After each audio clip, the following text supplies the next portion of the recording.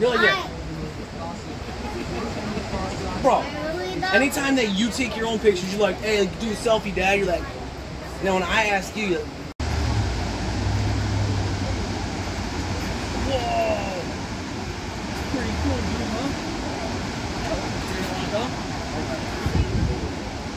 Look at that, man.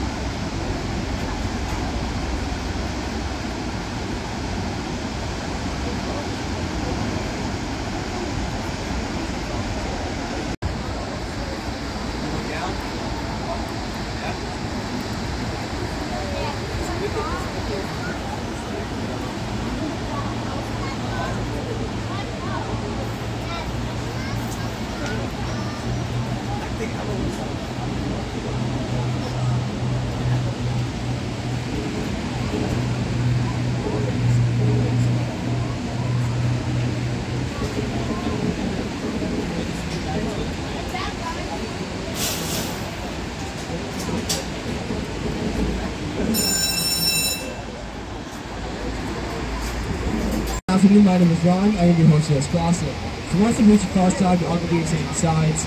You guys are listening to views. Guys, if you make close at all, please feel free to ask.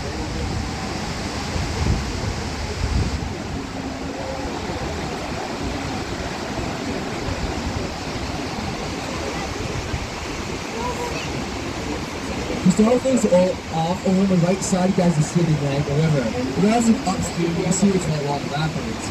Those rapids are coming towards us at a speed of 35 to 40 kilometers per hour. They're classified as Class 6 rapids, which makes them the most dangerous rapids in North America.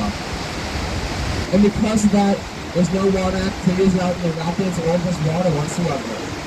There's no kayaking, no swimming, no rafting, no boating, no jet skiing, or nothing.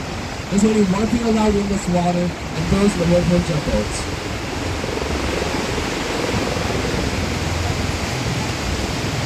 If there's a way downstream, you can see a big concrete wall. That is Robert Moses Generating Station. And in front of it on the Canadian side is the Sir Adam Back Power Station.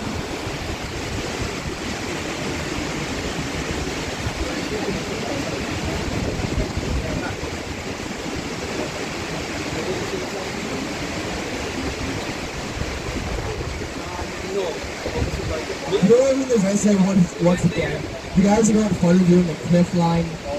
Very out front of you guys. You may notice the rocks are very smooth. That is because a long time ago, Niagara Falls were right in front of you guys. Every year the falls moves roughly 1/60 inch upstream or down south. Years go back a long time ago. At one point, Niagara Falls will be going down the whole cliff line right in front of you guys. Fellas, you're the lesson again. If you look down by the whirlpool's edge, you may notice that it's spinning in a counterclockwise direction. This is because this time of day, the crossings down the river have their gates closed. So basically, all the water that's going downstream is forced to come back up into the whirlpool. While between the hours of midnight 8 a.m., those stations open up their gates, allowing more water flow, and it drops their shoreline by 20 feet and starts spinning in the direction. The only reason I can't swim here is if you don't know what time of day it is, that water can raise or lower 20 feet without any hesitation at all.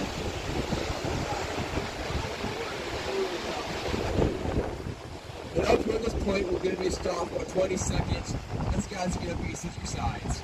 And doing that by doing a simple clockwise circle walk around the car.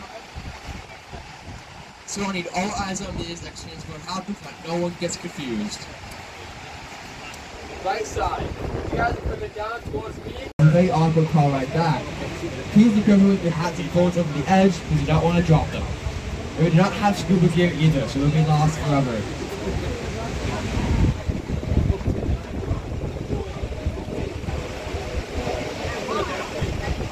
All of you guys look back behind you. You guys see that cave behind you guys? There's a big silver bucket in there. And that silver bucket. And although we all attached to 2 Canadian points, that keeps crossed the Canadian border total 4 times. This is because there's an imaginary one-line border of Central River. They claims to be a vision in the world war. So I'm coming to back and back it again.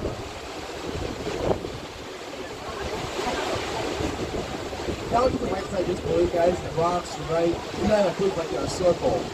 Left side where locals reach, big concrete slab.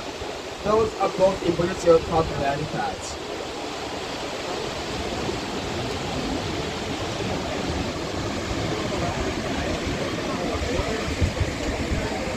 Thank you guys so much for watching today, and hope you guys enjoyed the rest of the Niagara Falls. Guys, would like to leave a review. My name is Ryan. If it's a bad one, my name is Joey. Guys, if you exit, get to left. There's one last button.